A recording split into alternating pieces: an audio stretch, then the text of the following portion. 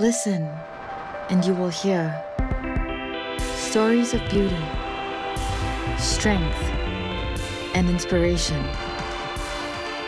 Let's talk Women Talk. Yap Qian Yin is Singapore's parasailer who claimed her gold medal at the 2014 ASEAN Para Games. At a tender age of 17, Qian Yin had a leukemia relapse. Because of her post-treatment that caused a spinal cord inflammation, Qian Yin was faced with a decision that would change her life forever. Save her life or save her legs?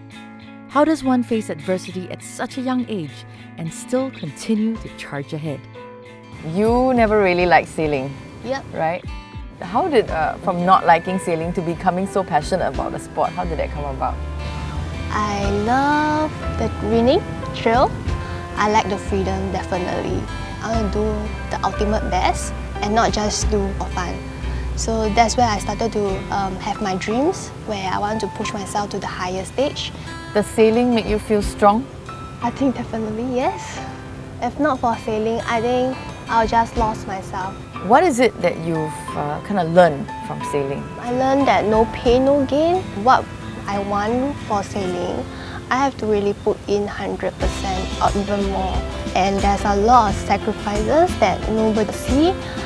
Sometimes being pushed to the limit that you really cry, but I think at the end of the day, the return is definitely sweetest.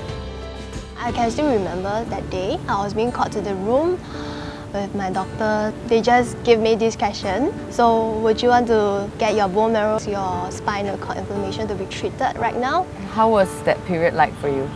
It's like a hell. It's definitely a hell period because it's not just my own emotional to deal with. I have to be in the confined room for, I think, about 1 to 2 months. I can't believe it that I actually went through that period of time actually. Do you think you had to kind of grow up very fast because of that? If I don't walk through that pace, and I won't be able to be matured. This really helped in my growing up. And what is your motivation? My mom is someone who has been with me throughout my journey since I'm young till now, because a lot of emotional things that I've gone through with her, I'm actually showing it out through action, through sailing. So for people who are afraid to step out of their comfort zone, what advice do you have for them? Be daring, don't be afraid, because for this life you only live this once.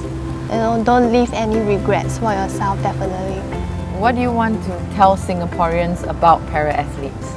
We are no different. We go through the same tough path as well. We are just one Singapore, one big family.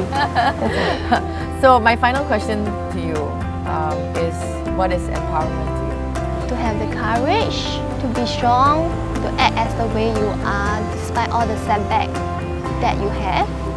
I think human beings are like strong walls.